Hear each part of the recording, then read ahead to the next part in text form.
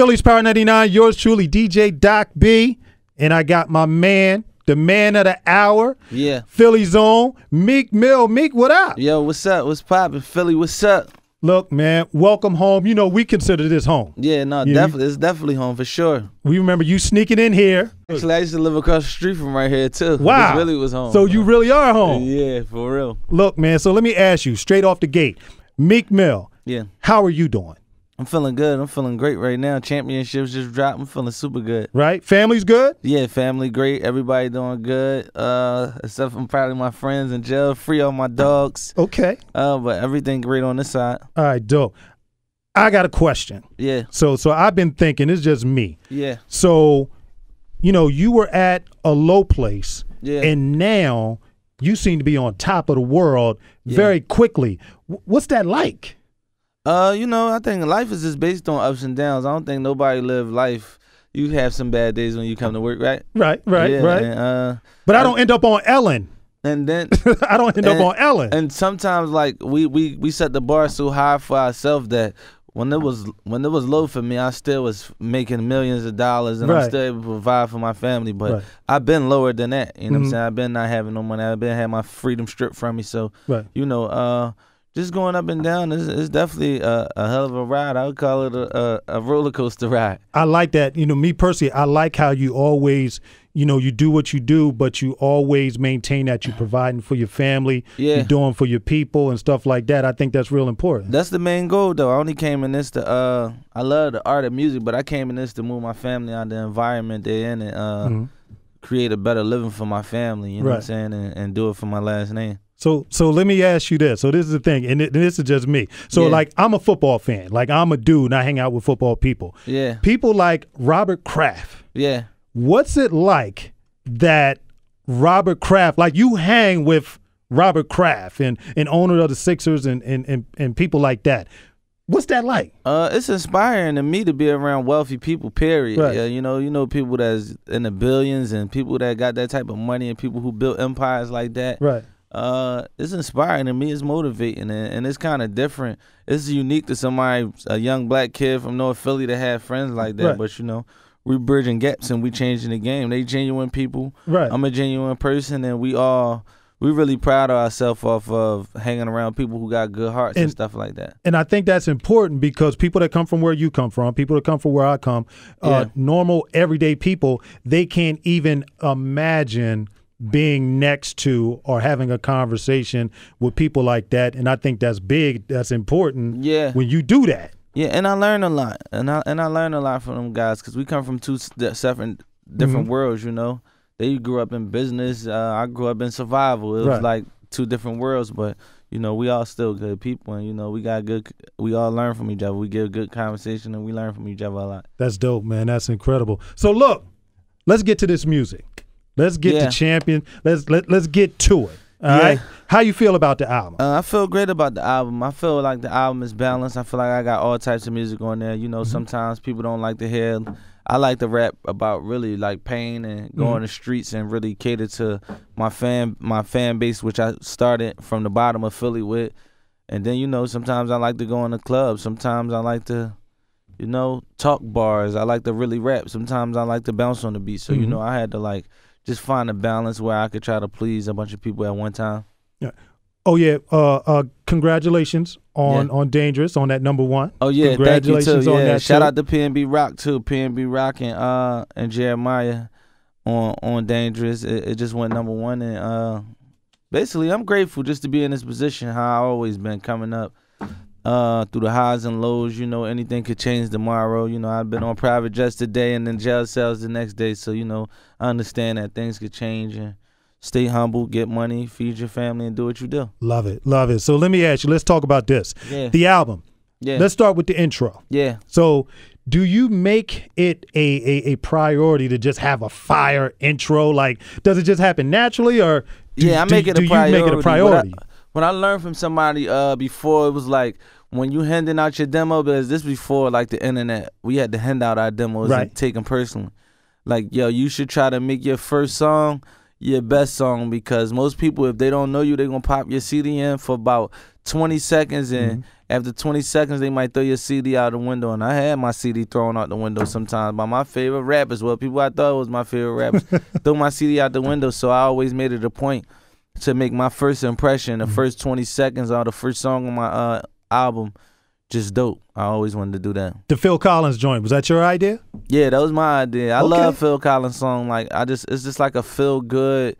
I feel like that's a championship song, like a song you play after you win a championship. If it ain't the intro, it's a song you wake up and feel good and get dressed to. So I wanted to put a Philly mix on that, like a Philly hood mix on that. You got that off. Yeah, your intro game is crazy. Yeah, your intro you. I game is appreciate crazy. it. No problem. So let's go to Trauma. Yeah.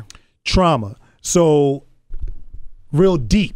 Yeah. Feels real deep. That was your story? Yeah, that was my story of what I've been through, basically coming up, or what I seen in and out of prison. You know, I talk about guys in there, like when I say, like, you got guys we may have looked up to our whole life, where their life got contained to like having to work for the system. Like, I did an interview with CNN today. It was like, how you consider it slavery? I'm like, they got grown men working for 8 cents an hour. You know what I'm saying? Nah, you're right. You can't even. They got people working for big companies for 8 cents an hour, where you can even be working and earning money and paying back your dues to society. The lives you probably messed up or the things you did wrong, they don't do that. They got you working for 8 cents an hour. So it's modern day slavery, is like you said, right? Yeah, basically, yeah, definitely. And so I rap about the experience of people not being able to call their son or daughter, wish them on prime, and the trauma that we go through coming up in this street life that we was born into, in a lifestyle we used to praise so much. Well, a lifestyle that I used to praise, that I thought was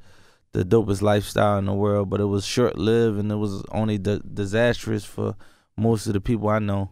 So, you know, I just wanted to give people the different layers of what goes on in these lanes. In some of your previous interviews, you talk a lot how you like to speak to the kids, and give them an example and stuff like that. So you feel like it's real important that these messages come from you, because they're going to be received from you versus like somebody else or something else. Yeah, I just think that a lot of these kids see me, they watch me grow up and make it to this point where I'm at, so they probably believe that they believe in me a certain way. They listen to me a certain way. So, you know, it's a lot of things I be having to say that that I grew up on, that I be seeing. I may have fell victim to at some points in my life. We talking Percocets, getting high for opioids, and now that I'm balanced out, I can speak on these things and really talk to them from an experience level. Like, I know what you're going through. I know what you've been through. I know how it felt. You know what I'm saying? What stage you might be in your life. And they could really feel me more because they know that I'm experienced in the things I'm speaking on. I can talk to them about going to prison and staying out of prison, or getting out of prison and staying out of prison, because they know I've been in that situation before. So I feel like I got the reach to actually touch some of these younger guys and really explain, like almost like a manual book, because a lot of these manuals need to be updated. A lot of people still going off the rules from back in the day. Some of them rules was made up by ignorant people, you know what I'm saying? People who wanted to go their way. And a lot of them rules don't even make sense when it comes to survival and actually growing up. The world is different right now. Yeah. We live in a different time. Just when it comes to survival and actually, like, a lot of rules, street rules, in the lifestyle we come up from, a lot of the rules are not designed for you to live a happy life and take care of your family and be in your family's future and make money and really do progressive things. It's short-lived, a lot of short-lived things, and we praised that and lived and died by it for years. And I think I'm smart enough to tell a bunch of people that all that stuff ain't right. You know what I'm saying? So with that, respect the game. Yeah. The track, respect the game. Yeah. That statement that you just said reminds me of respect the game. Yeah. Tell me about that, John. Respect the game. I do use the Jay-Z Dead President sample. I don't know if a lot of young kids know that, but I just wanted to give them that manual, that rule book, just to let them know, like, yo, you running around and you spending money. If that money go, everything will go back to ground zero. Never trust a chick that you got to pay for material. You got to have materials, or you have to have money to keep that girl. That's not nothing you could trust, because if money control that, there's a lot of guys. I know a lot of millionaires. That's you know what I'm saying? Don't never count your homie pockets and think that you deserve it. Don't think that just because your homie makes a bunch of money that I deserve it. Like, I hang around billionaires. I can't be like, yo, if he gave me 50 million, I would be able to buy my son this. No, Right. I pride on myself, and I don't depend on another man to take care of my family. I never would. That's Growing real. up from being poor, I always been around a few dudes that had money. Right. I never depended on what somebody else had to finance myself, you know what I'm saying, or depend on them people. And a lot of self-hate and jealousy, and especially in Philly, I see it a lot, where you see like a lot of guys, they fall out with their friends, they end up in beef with their friends, sometimes even kill their own friends over a piece of paper. It's really a piece of paper. It happens everywhere, though. Yeah, I know, but I'm everywhere. talking about my personal experiences of the mind frame, you know what I'm saying? And that's why, like, even when it come to like rappers and things like that, like I may be on, like, I'm not responsible for everybody else. When I had to get on, nobody wasn't responsible for me to get on. I had to come to this radio station myself. Right. I had to come see the DJs. No other rapper could put me on, you know what I'm saying? And it would have been nice. I got verses from some other rappers when I was coming up, and it was like not even really the mainstream artists. It was like the guys, the guys that were like coming down a little bit. They wasn't on their highest horse that they could have been on. But I never prided myself on like, yo, y'all not making a lane for me. And that's the mentality sometimes we get caught up in our culture, that we could blame it on somebody else, and that's not really the way out. That's just an excuse to me. That's what I call it. Nah, that's good. That's good that you I put know that out even there. as DJs, y'all gonna get that a lot. I ain't blow because of Cosmic Kev. I ain't blow because of Doc B. I ain't blow because of Diamond Cuts. No, you can still go. You can still get on SoundCloud too. Nah. And right now, it's more outlets than when you started. Yeah, you know what I mean. Now it's more outlets. Yeah, me. It was only 2 different stops you can make, and it was probably only 6 people out of them 2 different stops that really was effective, that could really help you get off the ground. And you had to be likable towards them, and you had to really have talent, and you had to go out your way to put your music in these people's hands. You couldn't just be you like, had to put that work in. You definitely had to put that work in. You know what I'm saying? So you can't pride yourself off of that. Just talking about in any situation, not even have to be money. Right. I want to talk about the joint with Cardi. Yeah. I want to talk about On Me. Yeah. Because Cardi is out of here right now. Yeah. And that record is crazy. Yeah, she flamed that too. Shout out to Cardi. Yeah. How did that come about? Did you seek her? So I know y'all had y'all was cool before, because I remember a show a while back. I think it might have been at the Fillmore. You bought her out, right? Yeah, I bought Cardi and Offset out at my show at the Fillmore. Offset, one of the guys I've been cool with. Cardi, somebody I've been cool with. She one of the top people in New York. I'm from Philly, and Philly and New York really go hand in hand. It's always like Beanie Siegel and how Jay-Z was, or Jadakiss and Rockefeller, Dipset. We always stay connected. So, you know, that was a simple thing to do. Right, you know what I mean? She got her own fan base. I got my own fan base. Let's do this track. Let's kill it. Did y'all have a discussion before, or y'all just got together? Actually, I be around somebody that be around her. His name Brooklyn Johnny, and I know Brooklyn he was like, Johnny. y'all need to put one together. Let's do it. Let's get that together. Met Brooklyn Johnny. We was out L.A. Oh yeah. We was out, at the dinner. BET. We had dinner at BET. Shout out to Brooklyn Johnny. We was at Crustaceans, right? Yep. Yeah, so I'm like, all right, send Cardi this for me. Boom, load it right up. Wow. Boom, it was done. Yo, you definitely got that off. Now, I'm a radio dude. Yeah. The LMA record. Yeah. Incredible record that. For the ladies. I can see that gone. You got a #1 now. I'm predicting another #1 on that. How did the LMA record come about? LMA, Mustard was in the studio the other day, so you know, LMA was in New York. I was like, tell her to come through. I got this record I think she could hear. Okay. She came right through, heard the beat, the sample, Beyonce laid it down. That was probably like 7 days ago, I think. Really? Yeah, about 7-8 days ago. That right there speaks to, like you said, you do it for the streets, you do it for the clubs, radio, and you do it for women, the ladies. Yeah, everything all in one. So I just think you should, as an artist should paint pictures. Like I shouldn't, if I paint pictures, I shouldn't only paint pictures about one topic. You know what I'm saying? You draw so you could create. So I like to create and, you know, cater to different sounds and different content. Now let's talk about the record that right now got everybody buzzing.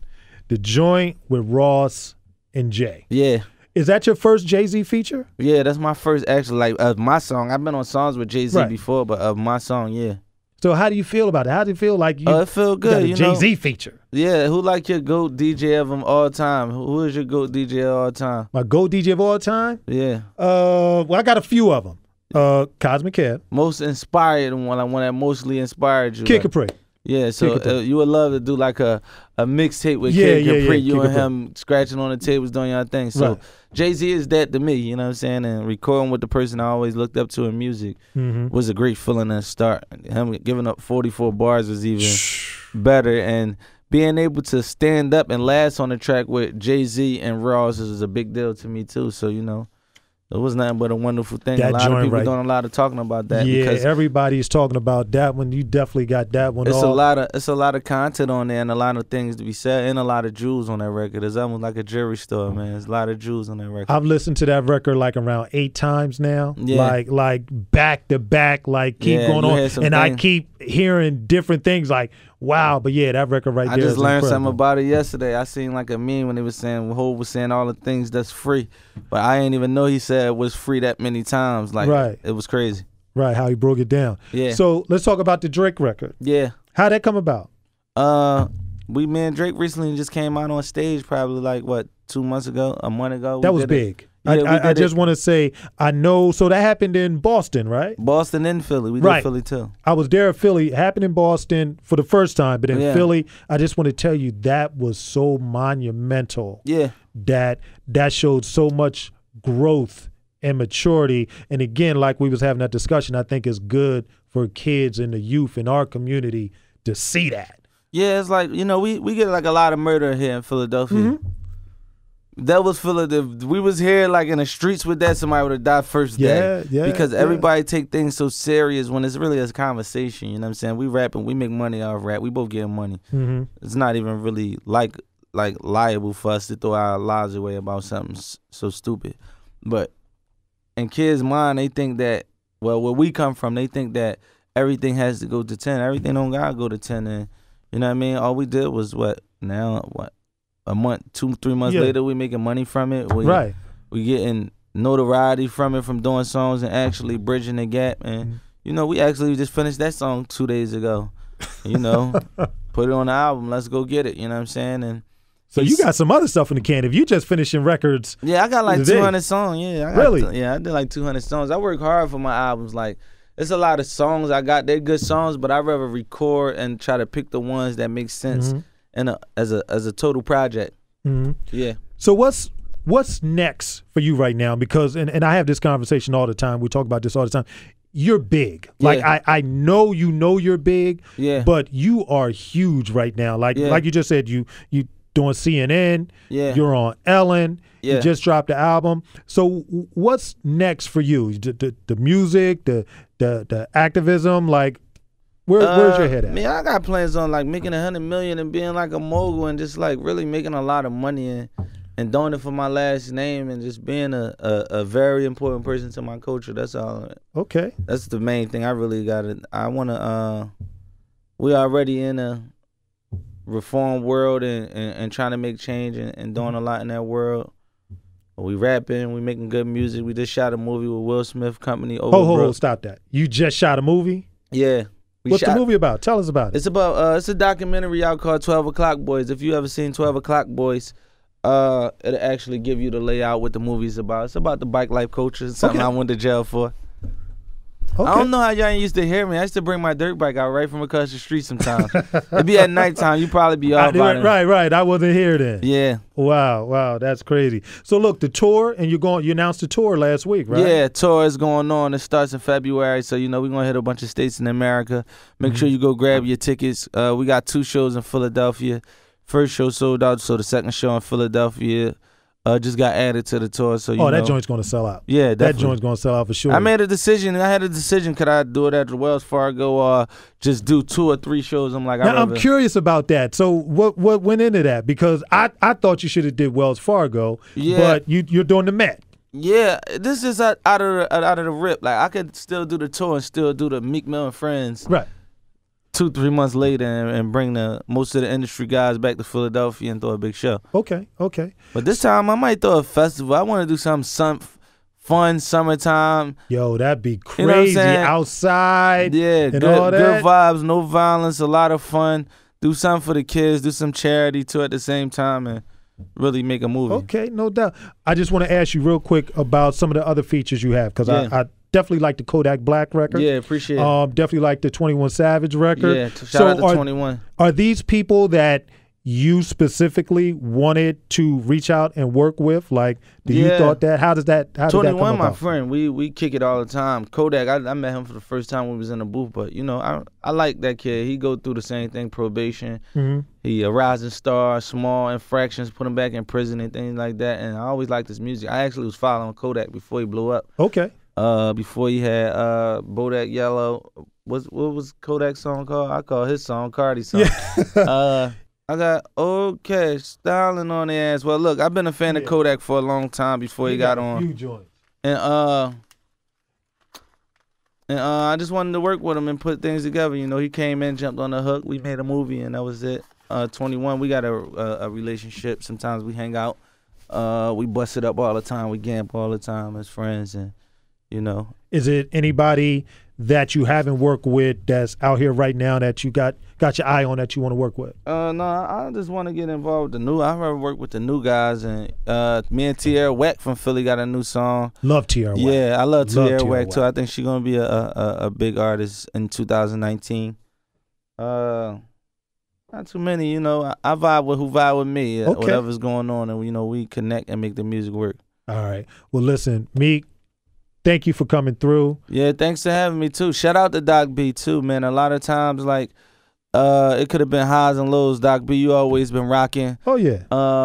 5 o'clock, 4 o'clock. What time you came on? You come on? And I come on. I'm on at 12, 5. I'm on the weekend. I'm all over the place. Yeah, but like when you're in the middle of your day to day getting started, like you might be in a traffic jam.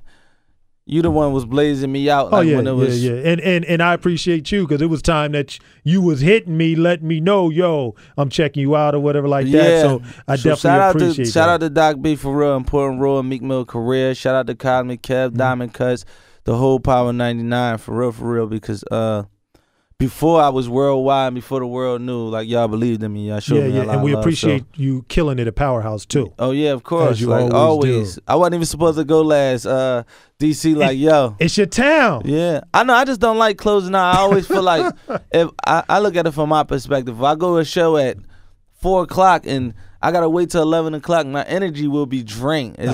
But you gotta understand Powerhouse, and you know this. Yeah. Powerhouse is different. Yeah, and you're a different artist. Like they wait and they're sitting on their hands because they know Meek. No matter who touches that stage, when they know Meek is coming, it's going down. They're not going to the bathroom. They're not going to the concession stand. They're not doing none of that. I just always feel like the energy could just be one notch. I'm a perfectionist. Like it's always great when I'm in Powerhouse. I just feel like if I could make you wait 4 hours instead of 6 hours, I would want to make you wait the 4 because you would jump a little bit higher than you would after the 6. I feel you, but you're good. Yeah, you're good. Yeah, this Philly, this is my hometown, man. They built me, made me, and it's all love, man. So I'm gonna do whatever I gotta do when it's Power 99 involved. My man, I appreciate it. Well, thanks a lot for coming through. Best of luck with everything. Yeah, thanks for having me. You already know, Doc. All right, it's Philly's Power 99. Yeah, let's get it.